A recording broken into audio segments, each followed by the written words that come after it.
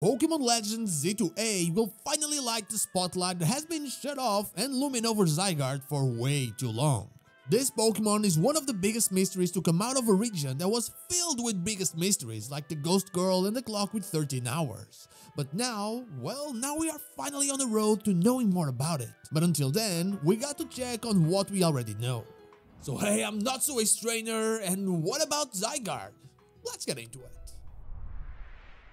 Zygarde was what we call the third legendary from Pokemon X and Y, the Gen 6 games that introduced the 3D era of Pokemon. But while other third legendaries or important Pokemon would often get a new game that adapted the plot to add some lore about them, Zygarde got nothing. The fabled Pokemon Z never materialized, and all we got was a subplot in Alola that had us gathering cells. Still, even this ended up not really developing its lore and just added to its coolness and mystery. Of course, we had it in Sword and Shield in the Dynamax adventures, but those legendaries are just there for that delicious Eternatus power.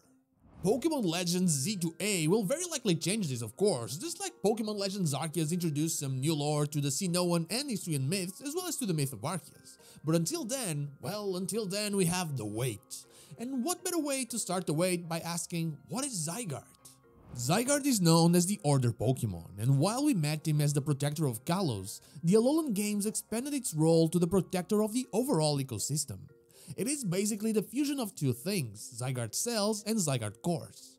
Both of those things are weak and can't be used in battle, but they're the reason behind why Zygarde can do what it is supposed to do and monitor the ecosystem.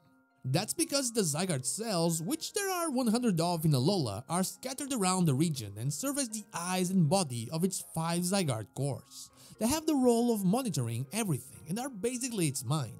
This can be seen in the Alolan games as finding the cores means being able to teach Zygarde new moves. This will likely play a very important role in the new Legends Z-A game, as 5 Zygarde cores go very well with the 5 plazas of Lumiose City.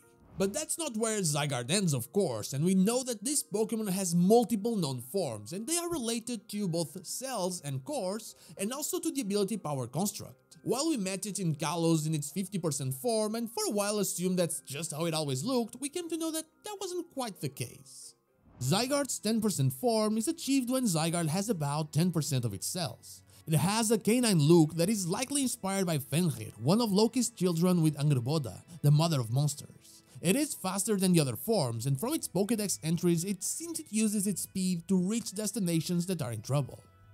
Zygarde's 50% form is achieved when Zygarde has about 50% of its cells. It has a more serpent-like design resembling the letter Z and could be inspired on Jormungandr, another one of Loki's children with Angrboda. It is more defensive, and it is the original Pokemon we saw Zygarde as, before we knew about its other forms, cells, and cores. And finally, we have the complete form that can only be achieved if we have 100% of the cores and cells of a Zygarde, and when, during battle, its HP drops to 50% or less. It is also necessary to have the ability power construct to achieve this form. It might be based on Hel, ruler of Helheim, and yet another child from Loki with the mother of monsters. It clearly also has a bit of a mecha thing going on, of course. When it transforms, it also gets an insane amount of HP. It is a dragon and ground type Pokemon and the only one capable of learning the moves 1000 Arrows, 1000 Waves, Core Enforcer, and Land's Wrath. Surely one of the most unique Pokemons we ever got, but what else do we know about it? Well, this is where we hit a mecha-sized wall. Like I mentioned, there's nothing about Zygarde in Kalos besides its presence in the Terminus Cave, and it's in Alola that Xena and Dexio give us the Zygarde Cube and tell us to collect cells in order to complete the Z Pokemon.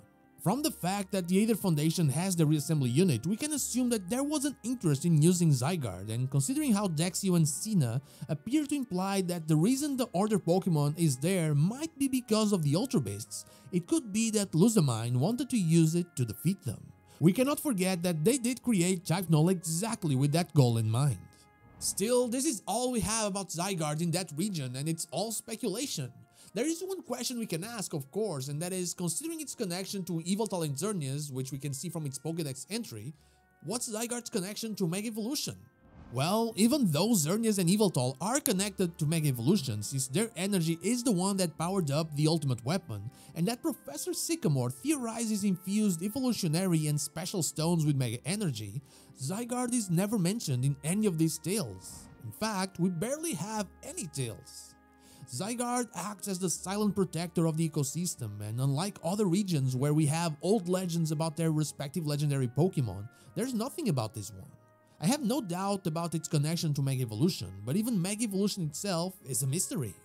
This is why Pokemon Legends Z-A will very likely change the way we look at one of the most important lores in the Pokemon world, the lore of the Kalos region, and the lore of how the ultimate weapon and Mega Evolution changed the Pokemon world.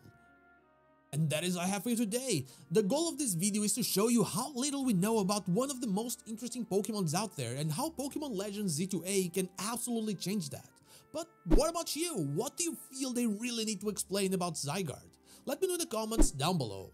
And now, like the video if you like it, dislike if you don't, and don't forget to subscribe to the channel for more Pokemon content, and also ring the bell so you know when the next video is out. Also, you can become a channel member or check out my merch to further support the channel, and I'd be forever thankful for that. You can follow me on social media or check out one of my streams here and on Twitch every day of the week. All the links are in the description. Thank you so much for watching, and I'll see you all on the next one.